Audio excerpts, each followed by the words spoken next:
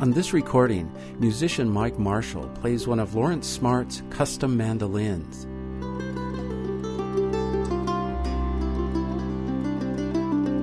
But the music actually begins a long time before a musician's fingers touch one of Smart's fretboards. The music has its roots in the woods near Smart's McCall, Idaho home. The first thing that I'm going to look for is a spruce tree trunk that doesn't have many limbs on it. And that'll tell me there won't be any knots in the bottom of the wood. And there's a tree right there that kind of has that character. It's not real big, but it probably would be big enough to make a mandolin out of. Let's walk over there and get a closer look. Lawrence Smart has the lean lines and long stride of a cross-country skier. He scans this thick stand of trees for what he calls tone wood, the native spruce. Engelmann spruce, I feel, really works well for certain instruments, the mandolin family being some of those instruments. The wood is tight-grained, strong, yet flexible. It makes great music. Smart turns his ear to the trunk of a promising tree and pounds it with a fist. You can hear that resonance? Yeah. I don't know if I can so much as hear it, but I can feel it kind of transmit up and down there. Yeah, here we go.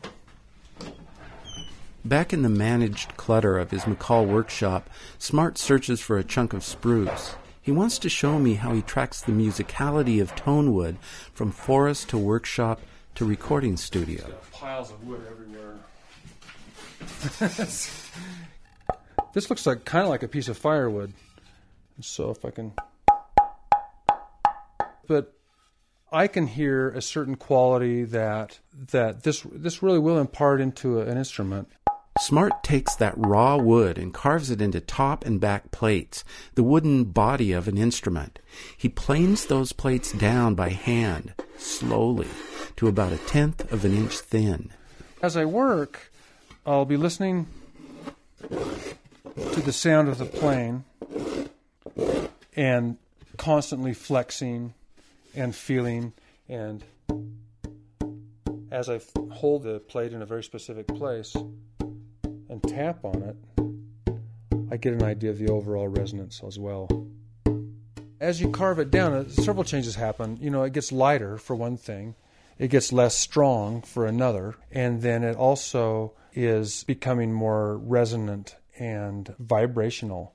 By that, he means musical. Lawrence Smart finds music all over his shop. I joke that sometimes there's a musicality to even running the power tools because the joiner runs at a certain hertz and a certain note, and so I've even actually found myself harmonizing with the joiner as I'm back there working with my earmuffs on to protect my ears. So yeah, there's music in my life all over the place, really. Smart started surrounding himself with music as a teenager, growing up in Salt Lake City. In high school, he went to the Weiser Old Time Fiddlers Festival in Idaho and got hooked on bluegrass and mandolins.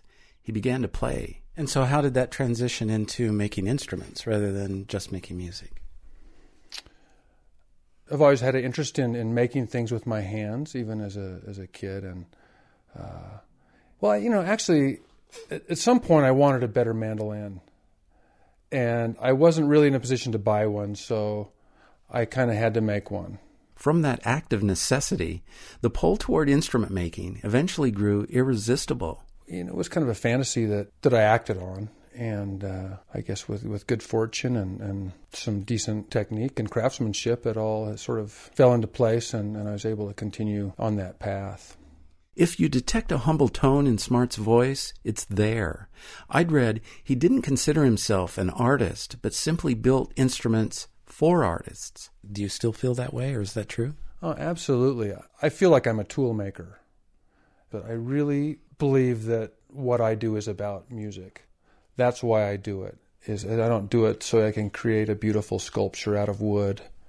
I do it so I can create something that somebody can use to make music on. That's a goal Lawrence Smart has certainly accomplished. Musicians with the David Grisman Quintet and Nickel Creek use Smart's instruments. On the soon-to-be-released recording, mandolinist Mike Marshall plays a custom-made mandola that he and Lawrence Smart designed together.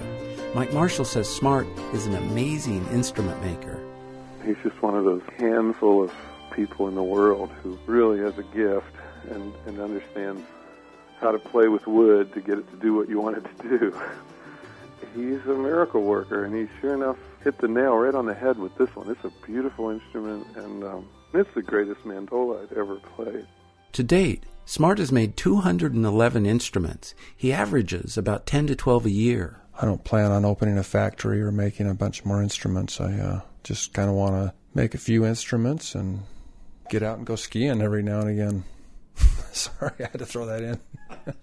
I assume you do this pretty much full-time now, right? Did it take a long time to get there? I do it full-time, and I'll let you know when I get there. Which is really one of the beauties of this thing, because as with any pursuit, the deeper you fall into it, the deeper you understand what its potential is. Smart understands that potential well. To coax music out of wood, he custom builds many of the tools he uses. He even makes his own varnish. He says it sounds better than store-bought varnish. Lawrence Smart clearly hears the potential for music in everything. For Boise State Radio, I'm Guy Hand in McCall, Idaho.